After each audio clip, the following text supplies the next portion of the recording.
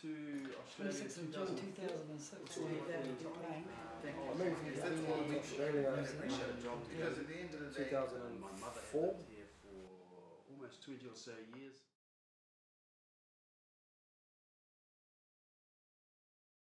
Moved to Australia in 2004 with my wife at the time. I was lucky at the time because I had a job to go to. My mother had lived here for almost 20 or so years, so I had a leg in to come here in terms of that. So I'm lucky in that respect. The company I was working with transferred me over, so they paid for everything, myself and the furniture as well. So we got a good leg in there in regards to moving over, as opposed to, I know a lot of people feel horror stories in regards to moving over and jobs promised, whatever, but I was lucky in that respect. So 2004 is when I first got here. 26th of June 2006, I boarded the plane. Never been out of New Zealand, Aotearoa, and travelled over to WA, Perth.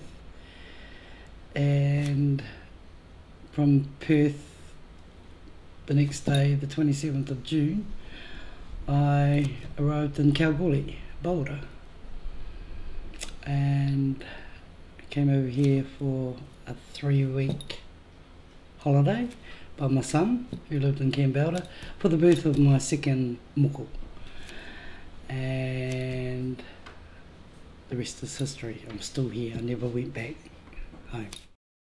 I was in my last year of at the Navy, my 20 years, and pondering life in the civilian world. So I didn't realise that 20 years just came around so quickly. So I had to really determine what I wanted to do once I retired. We had an opportunity to come across to Australia because my wife's mum lived in Perth. So we took that opportunity to come across and see her, bring her grandchildren over so she could see them. And we spent 2 weeks in Perth. She took us around and showed us all the places, and you know, we were just gobsmacked what was here. It was fantastic, the opportunities. The housing was pretty cheap in those days when we decided to come across in 1996. So from the experience we had about 2 weeks, we went back to New Zealand, and we made a decision to pack up our house and come to Australia. I moved to Australia in 2004. I was halfway through sixth form at Rotorua Boys High, and yeah, all my mates had left school, and I was the only one left there pretty much, and yeah, it was actually quite boring. So I had a mate that I was going to school with at the time, and he actually come over early. He had his mum and his brother and that there in whanau, and yeah, he basically he rang me up and said, "Oh bro, if you want to come over, cuz, come over." So I took the plunge. I didn't know anything about Perth, and yeah, I came here, and yeah, the rest is sort of history, so you could say. I came to Australia in 1976. It's a date I hate to repeat because of the 6 on the end. 1976, and I came with an Australian. There was a couple of attempts to leave, and then finally it was, I think it was $60, get a ticket, go to Australia. There was a number of reasons I decided to go to Australia, and that was I saw a lot of my friends going to jail, getting into trouble, and I didn't want to be a statistic. Out of the friendship base that I did have, everybody was starting to have affiliations and those sort of things. And so for me, the decision, I thought quite plainly, was get up and go and do something else.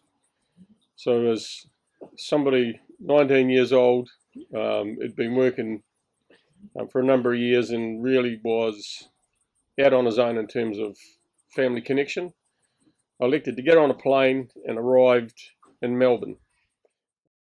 I moved here coming up 4 years ago.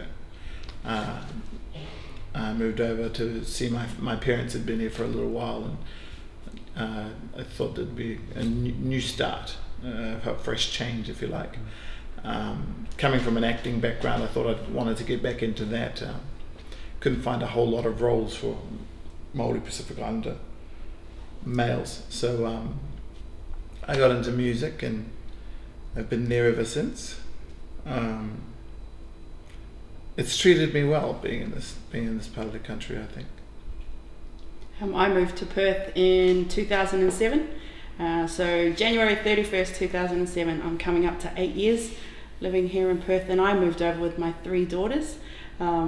We came over because I'd split up from the kids' dad, and you know, you want a fresh start after something so long, and I was a little bit stuck in a rut. Everything was the same, was doing the same thing every day, and really only just getting by.